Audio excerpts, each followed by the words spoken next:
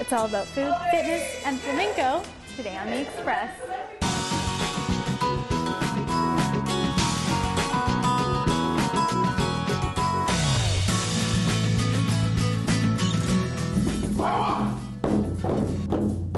On today's show, I have no doubt in my heart and in my mind that it will start from this very community because of the people here. The downtown Eastside celebrates culture at the heart of the city festival.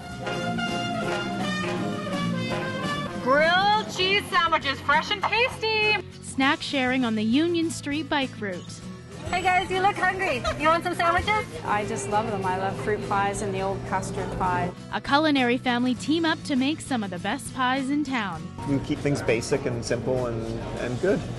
Inhale the arms up. And Radha Yoga and Eatery feeds the soul. You know, maybe it's too late for a revolution. You're in the downtown east side. It's never too late.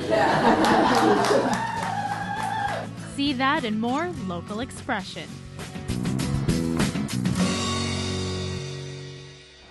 Welcome to The Express. I'm Melanie Pineda filling in for Johanna Ward, and we're getting up close and personal with the downtown east side today, starting with some fabulous food on the bike route. It's the Great Grilled Cheese Giveaway.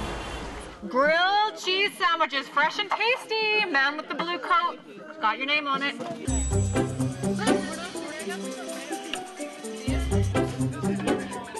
This is the amazing grilled cheese sandwich giveaway. It's not often you'll see a traffic jam on the Union Street bike route, but today there's something making traffic slow down and take a look and a taste. Free grilled cheese sandwiches for people with fur hats on. Grilled cheese is really delicious, and so bikers really like it. People who ride bikes love grilled cheese in our minds.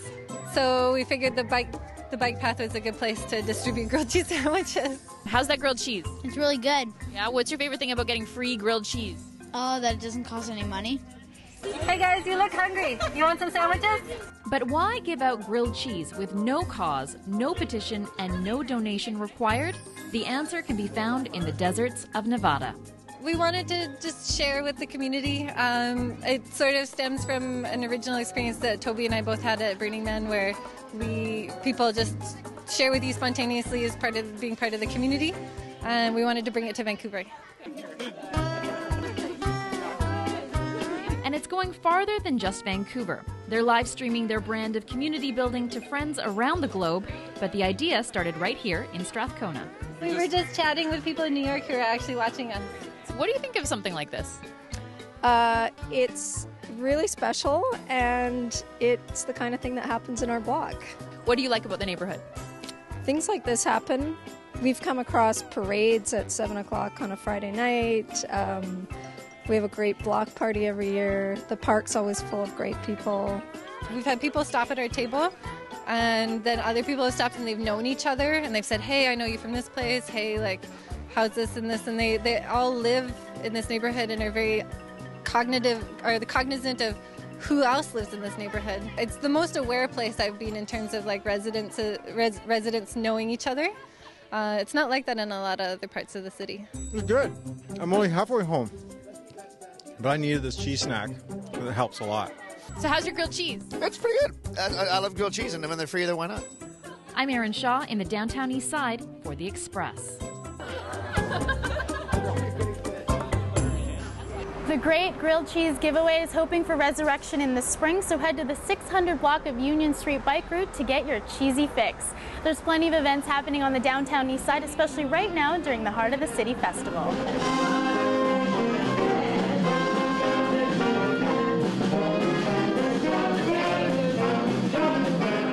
The whole idea behind it is to build community. That's what it's all about.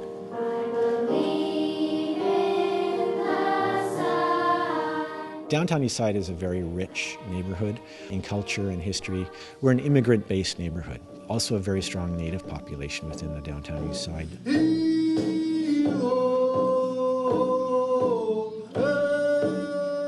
We've had some great events. Our opening ceremony was a very special event this year. We had His Honour Stephen L. Point, the Lieutenant Governor of British Columbia, came, and we showcased artists from the downtown east side, including the Carnegie Jazz Band, which I'm fortunate to be a member of. We've been annual festival. It'll be a high-impact festival.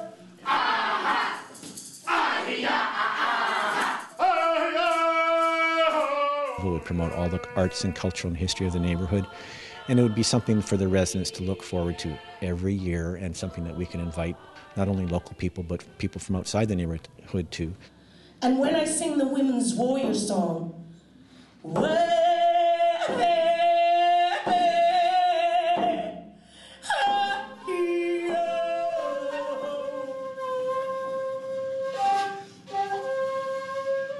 So one of the purposes of the festival is to build bridges between all these people and all these institutions, to create connection, to create relationships.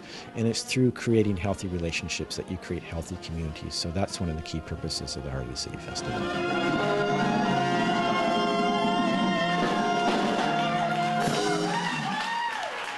The Heart of the City Festival runs until November 7th, and there are plenty of events in the city, including some flamenco, and we'll learn some beginner steps in a bit. But first, Old Fashioned Cafe meets new social media. Bianca Solterbeck takes a look at Acme Cafe. The Acme Cafe is always swinging, and whether it's good food, old-fashioned service, or homemade pie you're after, you'll find it here. And that's what we try to do with all of our food, is the classics, up to date, but without any crazy twists, really. Creative, but still just straight up comfort food. We have a pie request for Sunday. Husband and wife team Alan and Peggy Hoffman opened their cafe in April, and they're here every day. This is it for both Alan and I. This is our full-time job, so yeah, it's definitely a mom and pop operation. This is my grandfather's meat slicer. My grandfather's a butcher in northern Saskatchewan. They've got this old-fashioned meat slicer. This one's made in Toronto. It's a beautiful old machine. Slices beautifully. And baking their pies from scratch. I just love them. I love fruit pies and the old custard pies, the old southern pies. So how many pies would you say you bake a week? We bake 6 to 8 a day for in-house. And if you want to know which pies they're serving up each day, you can join them on Twitter. We've got over 900 followers now, I think, and it's interesting because it's like word of mouth, but it's like tenfold. We haven't done a lot of conventional advertising. Their customers also send feedback and comments over Twitter.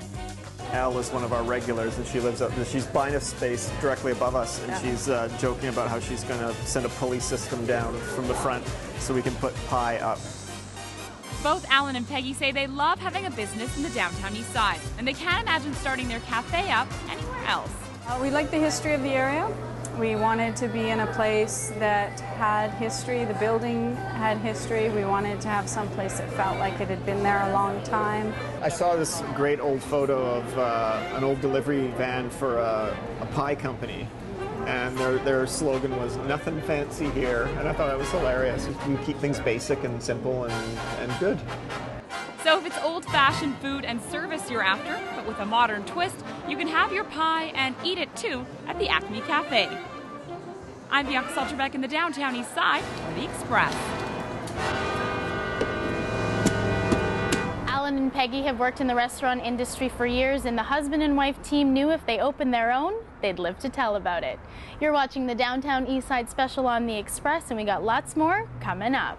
After the break, and just focusing on your breath, relaxing into the moment. Rada feeds your soul and your stomach. We always try and stay as seasonal as possible. We do change our menus regularly. And a cafe is giving back to the community. Potluck's mission is to create training and employment opportunities for downtown Eastside residents. You're watching local TV on The Express.